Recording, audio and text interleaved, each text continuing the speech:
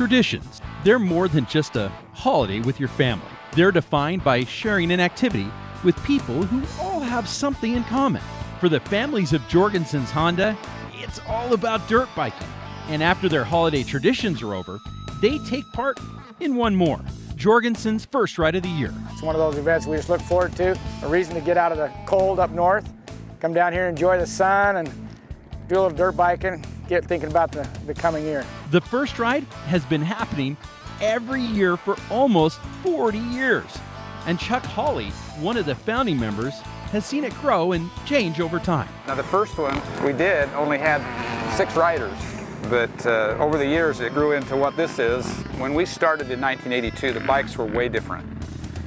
They weren't capable of doing anything like what they do now. And today, watching these guys today, they are much quicker. Like a lot of these kids, like this little kid right here that's riding, they start when they're 10, and by the time they get 30, they're something else on the dirt bike,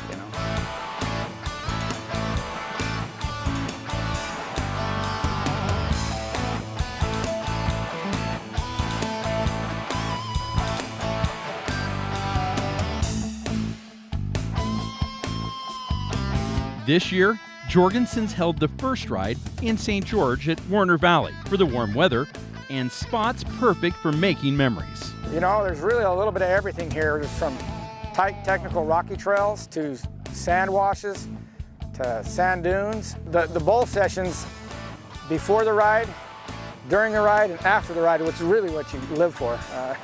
The ride itself creates adventures, and we're all about having adventures. Though many bikers have their own favorite parts and reasons for getting out to ride, they can all agree on one thing. The friendships made through dirt biking, they last a lifetime. The thing that's the same is the camaraderie that exists between the riders. You get out here, you don't ever see these guys except at a time like this, and yet you feel like you're kind of brothers out here. It's kind of cool. You feel like you have a real common interest that ties you together. Whether we're a doctor, a lawyer, or a janitor, riding a dirt bike takes away all the differences. We're all the same.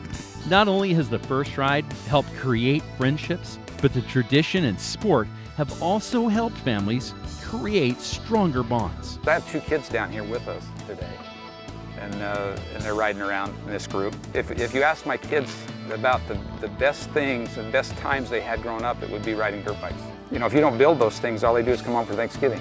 This gives you something in common where you can actually build bridges with your kids. And so it's a great family sport, and I think a lot of these guys are doing that exact same thing. If you're ready to take your family traditions to the next level, plan to bike with Jorgensen's and come to their first ride next year. We've gone as early as January 6th. We've gone as late as in the back end of March. So just go on to Jorgensen's Facebook page, and we'll post it there. We'll plan on seeing you out there next year. Along the way with Jorgensen's Honda, I'm Joe Davis. Woo!